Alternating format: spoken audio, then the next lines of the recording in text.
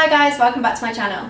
So I'm kind of sporting a different look today, gone for the wet look, but that's because I'm going to be sharing with you my latest hair tool, which is quite literally just transform the way that I do my hair. The box behind me kind of gives the game away, but it is the new Dyson Supersonic. Now, I attended an event recently with Dyson and they very kindly gifted me one of these, and I was so excited because I'd read a lot about the Supersonic, I'd heard that it was amazing, so it was kind of nice to just experience it for myself and see what all the hype was about. So in this video I'm going to show you how I style my hair using the Dyson. I'm going to do that first because I don't really want to sit through the whole video with wet hair, and then I'm going to go through what I like about it, kind of its key features and the intricate details, what I don't like about it, and also compare it to your normal drugstore hairdryer. So this one is a Babyliss one, it's worth probably about $50 or $60.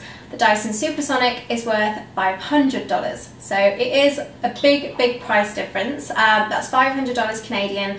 I imagine in pounds it's probably about 300 or 350 pounds, I'm not entirely sure. So it is a big investment product. So hopefully you'll find this video useful and it'll give you a little bit of an insight into whether or not it's worth the money. Okay, so I'm going to start off with blow drying my hair. So I'm just going to be using a paddle brush and also a round brush. Normally I don't like to blow dry it when it's like wringing wet. I'll kind of put it in a towel and then air dry it for a little bit and then dry it through. I find it sits much better. My hair actually looks quite nice and wavy right now. I swear it never ever goes like this when I want it to go like this, but yeah, anyway, so yeah, I'm going to be using the, what's it called, smoothing nozzles. So it actually comes with 3 different types of nozzles. So it comes with the diffuser nozzle, which is good for like creating nice curls, and it comes with 2 slightly smaller nozzles. One is just for like general blow drying and one is for styling. The best thing about these nozzles is that they're magnetic. So you basically just clips on, and when it's on it's pretty sturdy, and then to take it off you just pop it off.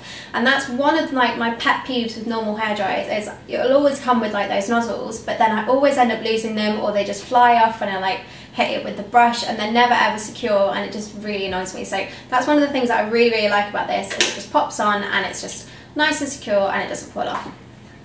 So I'm going to start off by just brushing my hair through, getting it cut next week. I'm so excited. My ends aren't very nice.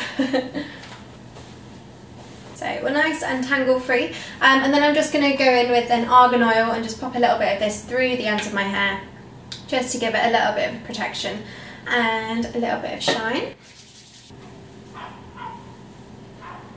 Okay, so I'm going to start off with the smoothing nozzle, which is this one, just to kind of rough dry my hair with my fingers, and when it's about sort of like 80 or 90% dry, I'll just go in a little bit with the paddle brush, and then I'll go in with the round brush and basically smooth it out properly and flick out the ends, and that'll give it quite like a smooth finish. Nothing too coiffed. I don't think I've ever said the word coiffed before. Nothing too like put together, but just kind of a nice everyday look where you don't need other styling tools. You can just use your hairdryer and a couple of brushes. Okay.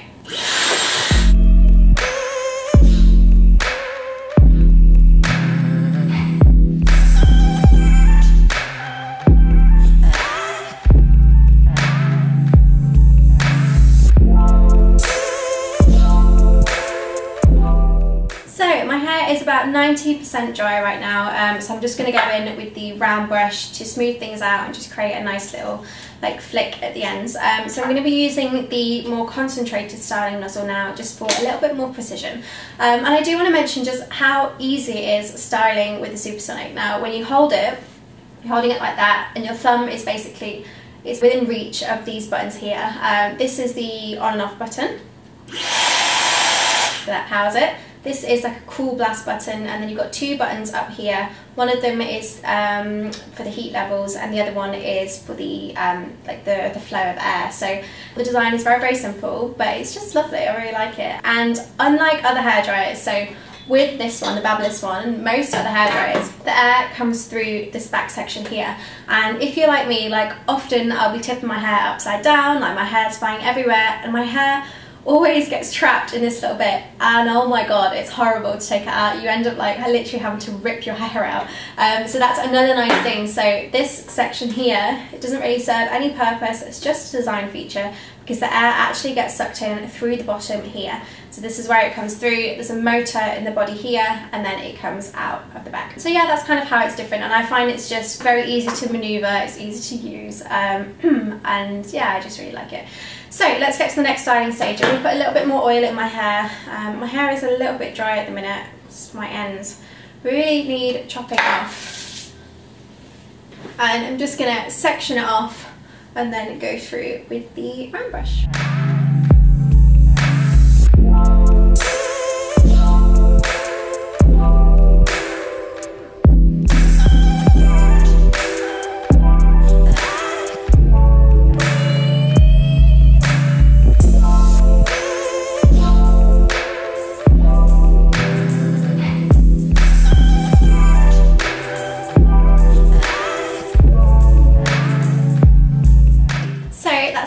Done, and it's just nice and sleek and smooth, and the ends just have a nice little flick to them. What I'll also do is when I'm running the brush through my hair, I'll use the hottest setting to do it, or maybe like the medium setting, and then just before I'm about to let it off the brush, I'll push the cold blast button and just do like a cold blast of air just to kind of set the hair and set it around the brush, and I find it just like sits a lot better when I do it like that. I tend to set my hair into 3 sections. That's probably a little bit too big. So kind of the bottom section, and then the middle section, and then this very top section here.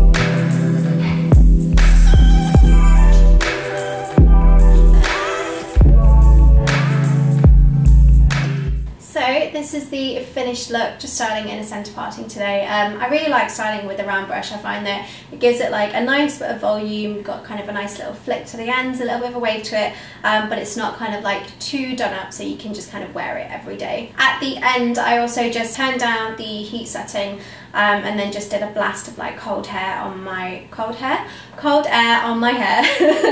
because I find that just helps to like set the style and just kind of smooths everything down. I really like using the small nozzle when I'm using the round brush, because I find with like other hair dryers I never end up using the nozzles because I always end up falling off, and so because obviously like the end, like the barrel bit is quite big, like the air just goes everywhere and I get lots of flyaways, whereas with using this one I'd hardly get any flyaways at all. My baby hairs don't go crazy, which is normally what happens.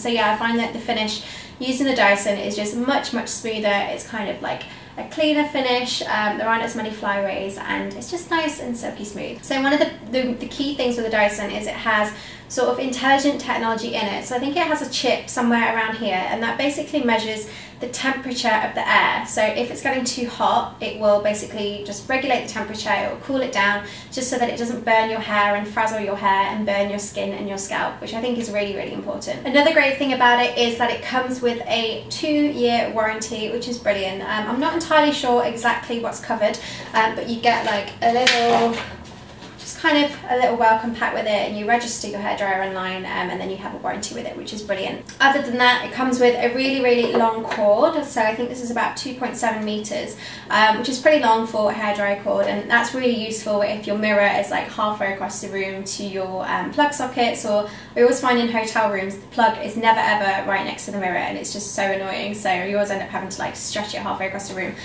So yeah, that's another good feature. One thing that kind of annoys me about the plug is, well, I'm gonna have to unplug it. But one thing that annoys me a little bit is this box. I don't know what this box does, and it just kind of gets in the way, but I imagine it serves a purpose, and I imagine it's probably what makes it as powerful as it is, so I can't really complain.